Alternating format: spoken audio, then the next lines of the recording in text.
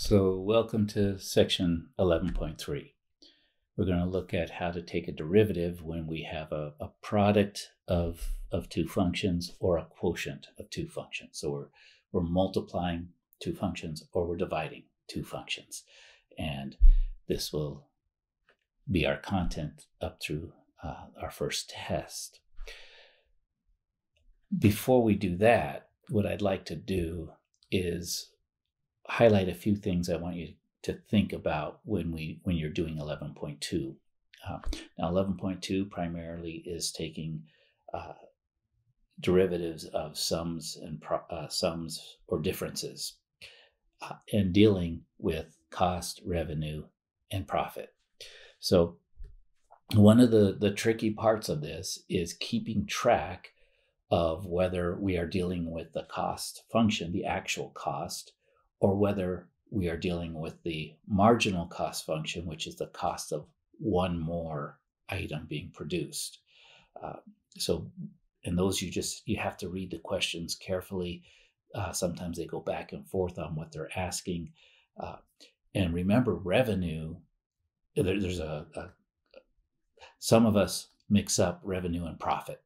Profit is what's left in our pocket after we've paid the costs. Revenue is just the money that comes in.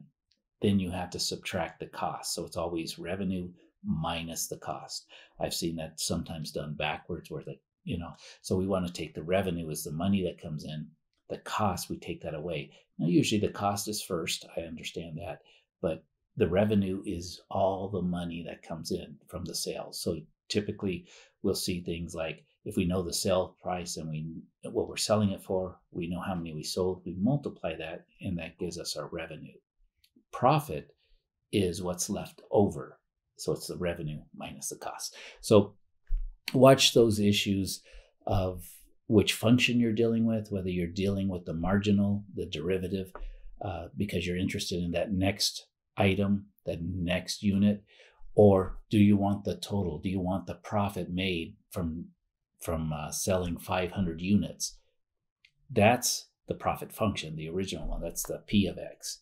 If we want to know the profit we will make, say on the 501st product unit we sell, what we do is we get the derivative and we plug the 500 in here, and it's telling us what that profit would be on that last unit we sold.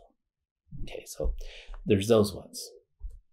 And again, there's also the average cost function, which really doesn't involve calculus because we're not taking a derivative. We're dividing by how many units. So the cost of producing 500 units divided by 500, or in this case, X. So C of X divided by X. So the cost function, that's the average cost function. Okay, and again, in class, we'll review some of the homework problems. Okay, so let's motivate this first by looking at how would we get the derivative of these, looking at these as two functions. So we've got x minus 2 as one function, 3x plus 5 as another. And as we go to look at these, we realize we don't have a way, or we haven't yet been given a way to find this derivative. But I remember from algebra, couldn't I just FOIL this out? So x times 3x gives us 3x squared. X times 5 gives us a plus 5x. And then negative 2 times 3. Let me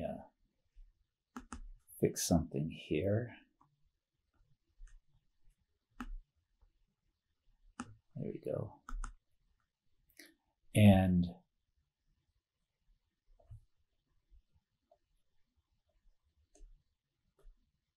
get my pen again. See, where are we? And then negative 2 times 3x, that's going to give us a negative 6x. And then negative 2 times 5 gives us a negative 10.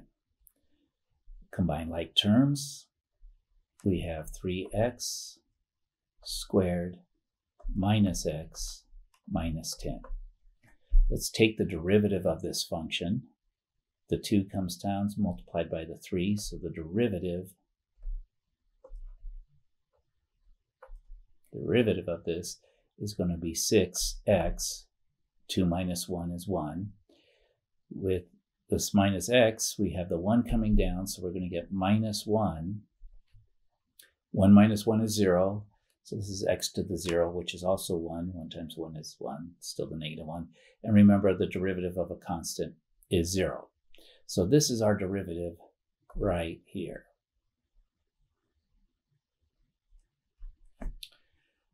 What I want to do, though, is what if these two functions that we're multiplying, what if they were a little more complicated and it wasn't necessarily easy to multiply them out?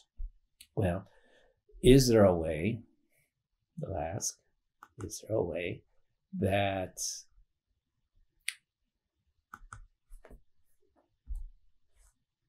I could get the derivative, that we could do this, get the derivative without actually multiplying out the two functions, because maybe that's going to be more complicated. We'll look at some, most of them, you'll say it's easier to do it, but we'll get to a place where we need to use that product rule. So this is building for the future as well. So there is, and the textbook takes you using limits and shows you that this is how we would have to go about doing it. Where I'm going to start out is I'm going to show you the formula for getting the derivative of a product of two functions. And what we'll do is we'll call it the first function p of x, the second q of x. So p of x times q of x, anything p times q. When you take the derivative, the way we're going to do it, just sort of like FOIL was a formula we sort of learned, and we figured, how do I multiply these two? Well, that's algebra. In calculus, the product rule is a similar thing. We don't just take the derivative of p times the derivative of q. That doesn't work. You could try it. This would be derivative of this one is 1. Derivative of the second one would be 3. 1 times 3, well, that's 3. But that's not the derivative we came up with if we multiply out first and came here. So we know that 6x minus 1 is the correct derivative. How do we get that? Well, we follow this formula. Derivative of the first one times the second one unchanged, the original form. Remember, see, there's no derivative here. Plus the original function, the original first one, nothing done to it, times the derivative of the second one. Okay. And so since we use this process, what I like to do is separate it and kind of list our functions as separate. So we've got a p of x is, we're going to take this first function, x minus 2. And while I'm at it, I'll go ahead and find the derivative of that first function. Derivative of p of x, that's just going to be 1, right? There's a 1 power here, it comes down, x to the 0. So the derivative of p of x is just 1. Q of x, the second function, is 3x plus 5.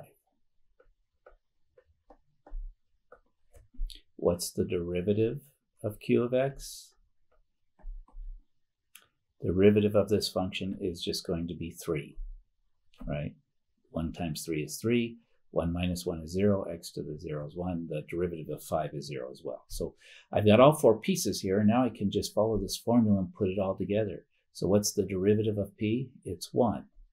That goes there.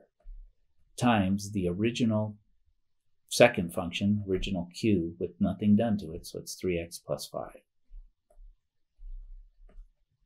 And incidentally, you may want to have these parentheses, because if this wasn't 1, we have to distribute. We distribute anyway, but make sure you do that. Then you take the original p of x function, which is just x minus 2. We're going to write that down. And then we multiply it by the derivative of q. The derivative of q is 3. So we've got it down to this process where we're still just taking the derivative of sums and differences, like we did in the first section of chapter 11. But we've got this formula of how we organize it. And we'll see that actually ends up being the same process that we do when we take the derivative of two things being divided. It's just a slightly different, but it's similar, okay? So we distribute the 1 through, and in the beginning we have 3x plus 5. Again, this is the derivative now, but what we're going to want to do is check, is it really 6x minus 1? We distribute the 3, so we get a plus 3x. And then a 3 times negative 2 gives us negative 6. Combining like terms, 3x plus 3x is 6x. And then positive 5 minus 6 gives us negative 1. Notice the same derivative. So it works both ways. We may feel more confidence in foiling it out and getting it because this is what we've been doing. But practicing taking the derivative with a product is going to be helpful for us because we're going to move forward. We're going to look at derivatives with exponentials. We do look at with logarithms because we use logarithms in finance all the time. Okay, so we're going to be needing this. We're going to be needing this skill. So what I'll do now is click here. We're going to clear off the screen. There we go. And then we're going to go to our next slide. And this is just from the textbook. Instead of P and Q, they're calling it F and G.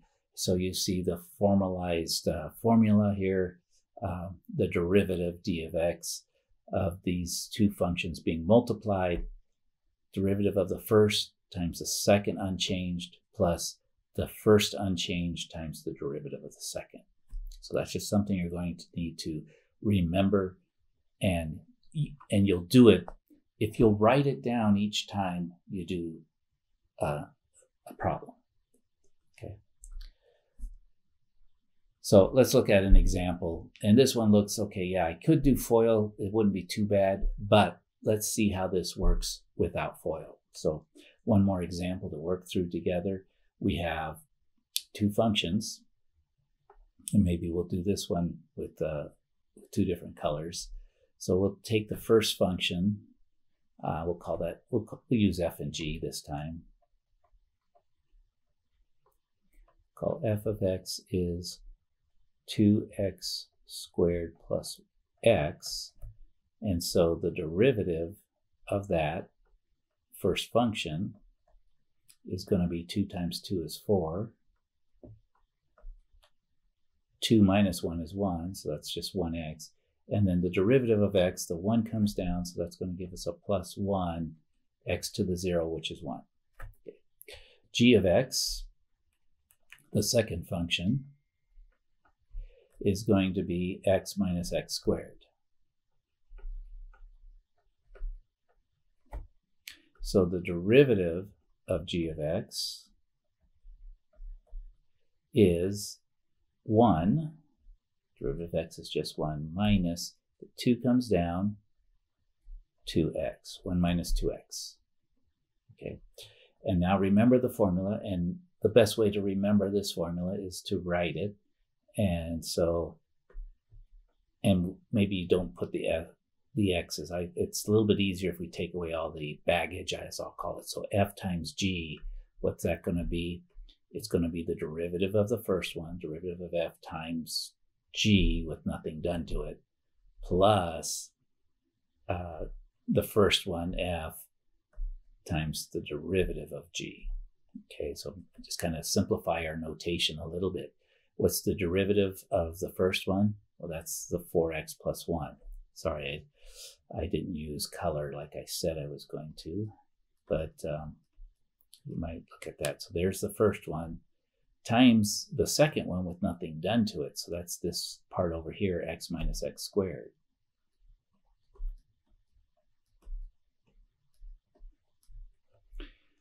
Then we add the second part of this, which is taking the first function with nothing done to it, 2x squared plus 1.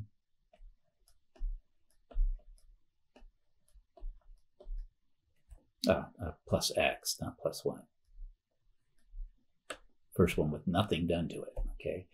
Times the derivative of the second, which is going to be 1 minus 2x.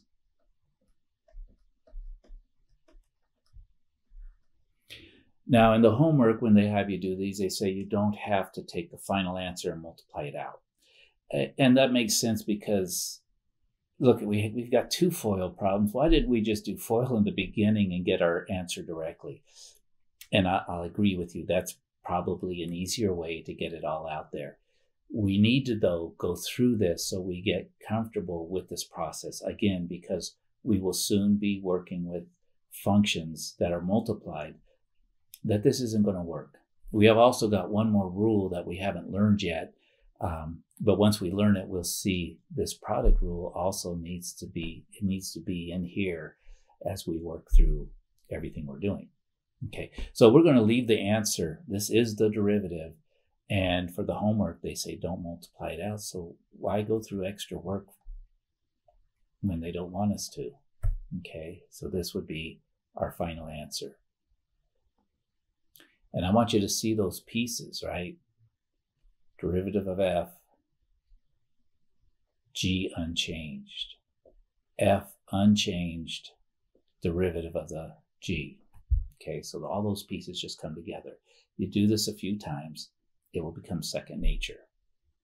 Okay, so this helps us with the second part of this lesson today, and then we're done, is a similar approach to taking the derivative of a quotient. Oh, I forgot to hide it. Well, there's this formula, and you kind of see, if we use P and Q, P is the top, Q is the bottom, numerator, denominator, derivative of the first times the second unchanged. The difference, though, is since we're subtracting, remember when we did like exponents, when you multiply, you add the exponents. When you divide, you subtract. So just remember that one. When we're dividing, we have the subtract between the two. And then again, it's the first one unchanged times the second, the bottom one. I guess that's not really first and second, but the denominator derivative. And then there's this part here, and we'll kind of see it just has to happen. It has to be here. It's the denominator squared. And it does come, if you think of this was to the minus power. Remember when we had 1 over x, and you took that would be x to the minus 1. So you take its derivative, and it really does come from that. So backwards. So where we'll start, though, is we'll start with this one to motivate to see that that's what's going to work. Now, another way we could actually do the division, because it's very simple down here, it's just an x. We could divide into both of these, right? So this is x to the third over x minus 2x squared over x. We could simplify with algebra. So this first term now is just x squared, and the second term is just minus 2x. When we take this derivative, which is what we're going to want to match to, we get 2x to the first power minus 2. So we want to kind of note this one, a nice little box. This is what we need to end up with. So we're going to check to make sure that this formula gives us that same thing. Again, in the homework, which we'll do one example, they allow us to not have to divide it out or do all that stuff, but we're going to go ahead and do that here just to make sure we match up with this. Okay, so what we're going to do is P of x over Q of x. So P of x is x cubed minus 2x.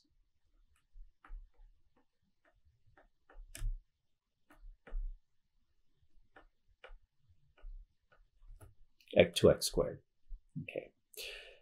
I'm also going to need the derivative of that top of the numerator. So I didn't give myself quite enough room, so I'll put it down here. I take its derivative, 3, and then subtract 1 from the exponent, so that's 3x squared. The 2 comes down, so I'm going to get a minus 4, and subtract 1 from the exponent, so the 2 minus 1 is 1. So there's the numerator, there's the derivative of the numerator. Here's the denominator, q of x, and in this case we have something very simple, just x. And so its derivative, the derivative of q of x, is just going to be 1. Okay, so now let's put these pieces together. So the derivative of p, which is here, 3x squared minus 4x, put parentheses around it, times q of x, which is the original over here, so that's x,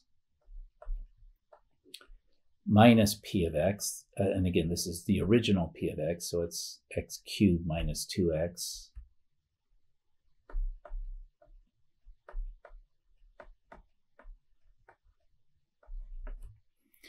times the derivative of q of x, which is 1. So that's our 4 pieces. So always, break it down into the 4 pieces, put them there. But we're not quite done yet. This is all divided by the original q squared. Original q is x. So we square this whole thing. And I'll put some parentheses around just to emphasize. We're going to go ahead. I mean, if this was in the homework, they would say, just leave it like that. Enter that, and you're done. But I'm doing this to motivate us into understanding that this is the correct way to get the derivative. So what we want to do is we're going to simplify it so that it matches with the 2x minus 2. Again, yes, in this case, this was a much easier way to do it, but we're going to get problems where we cannot easily divide them. So we need to be able to use this quotient rule. So let's see, where are we now? So let's distribute, so the x gets distributed through, we get 3x to the third. Now remember, this is a derivative. We're not going to take a derivative again. The derivative has been taken. Minus 4x squared. The second part, the negative will distribute through, so this and the 1 comes through too. So 1 times everything, that's easy to do. That nothing changed. So we get a negative x cubed, and we get a positive 2x squared. Again, everything over x squared. Let's combine some like terms. So we've got a 3x cubed and a minus x cubed, so those combine and become 2x to the third. I'm going to come over here a little bit. 2x to the third, combining like terms. Negative 4 and a positive 2, both are x squared, so we're going to end up with a negative 2x squared all over x squared. And now I distribute the division to both of these and reduce. So 3x squared divided by x cubed divided by x squared, that's going to give me 2x in the front term, minus x squared divided by x squared is 1, so just minus 2. Notice it's the same thing that I started with up here, or that I ended up with up here. So the derivatives are the same. This works. Okay, we'll do it that way. Take a look at the textbook. They use limits and develop this. Again, it does take a lot long. It takes a whole page and more algebra, but you'll see it works. And take a review of that. What I want you to do is get practicing using it and doing it right. So that, again, we've got 2 things, either multiplied or divide. We've got 2 different formulas, one for product, one for quotient, one for multiplication, one for division. You'll learn the rules if you kind of write it down each time as you do them. So I know it takes a little extra time, but it's worth it. And it's, to me, that's how I remember better, is if I just get my, in the process of writing something multiple times. Write it down, write it down. So again, here's the formula from the textbook. Numerator over denominator, derivative of the numerator times the denominator unchanged, minus the numerator unchanged times the derivative of the denominator all divided by the denominator squared, the original denominator squared. That's the quotient rule. It works. And so if we're going to do it with some division, we've got to do it that way. Let's see what's next. So just like the last one, let's take a look at an example. And this one definitely, trying to divide that, I don't even want to try. So sure, you could probably use, what do they call there's some techniques for doing the division, but anyway, I don't know that it would make it any easier to take the derivative than over here. So what's y prime? Well, it's, again, we've got a top. So, maybe we use a little bit different notation here. We could use f and g, I guess. We could say y is equal to f over g. Sure. And so when we take the derivative of y,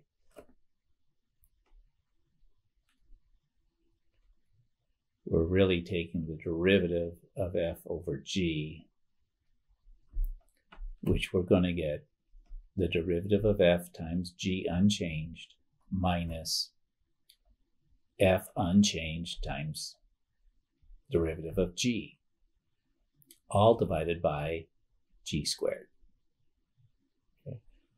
There's various ways to remember it, but if you'll just get in the practice of writing it and trying to do it from memory, and then it'll stick. It really will, because it's very similar to the product rule.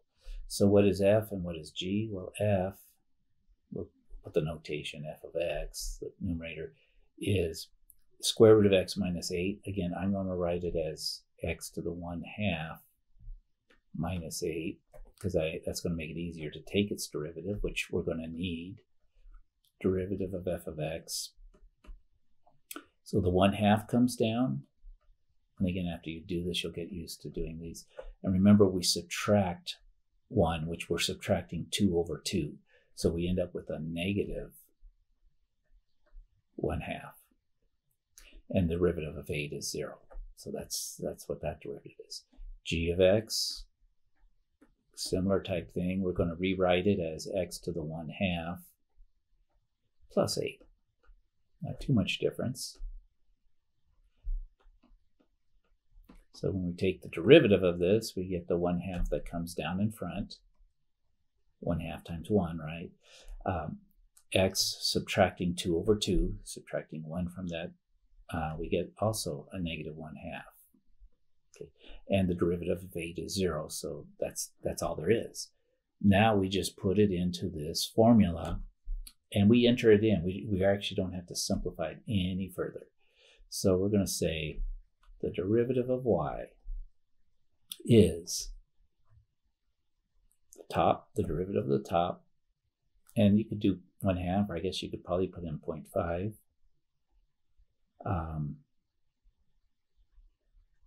X to the minus 1/2. And in the homework, they don't say that you have to use positive exponents, so let's not, I guess. So that goes there, times what? Times g unchanged. And so since for g, let's go ahead and use the square root. A little bit easier, maybe. You could use the 1/2 power. It should take it either way. Okay, so that's the first part. And then we're going to subtract the function f unchanged. Okay, so f is square root of x minus 8. Okay, and I could have got it here. Nothing happened to it. Times g. So that's 1/2 x to the minus 1/2. And don't forget, when we're dividing, we also have to divide by what? The original denominator, all squared. Okay, so that's the formula. And that's what you put in. You're supposed to take it. Let me know if you have any problems with that. But that's the derivative. Okay. I'm going to look at one more example, and this is going to, I'm not going to go all the way through this. This is actually one of the homework examples. Come back. No, go there. There we go. what I want you to do is I want you to see that what they're going to have you do is, okay, they give you monthly sales, so they give you the quantity of units. This is how many units we sell for some function. And given by where T is M months after its introduction, T months after its introduction. So, you can tell by which month how much you're going to sell. The price also changes by month because, I guess longer something's out there, maybe the price will drop. So they've got a function for that. You're going to find the derivative of the first one, right? So here's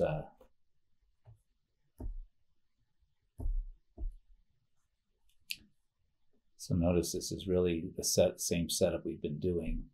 I'll just go through. So we've got our first function here, the original function,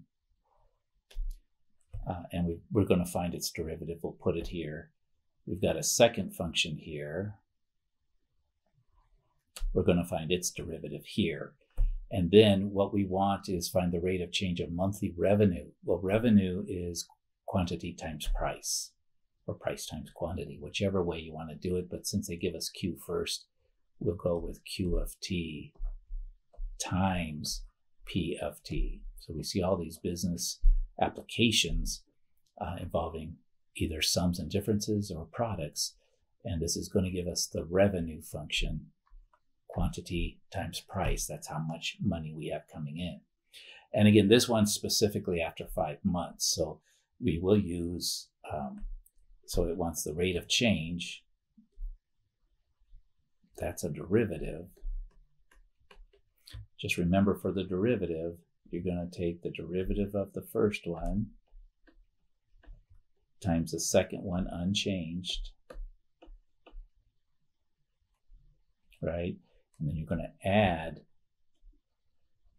the first one times the derivative of the second one. Okay, so that's that.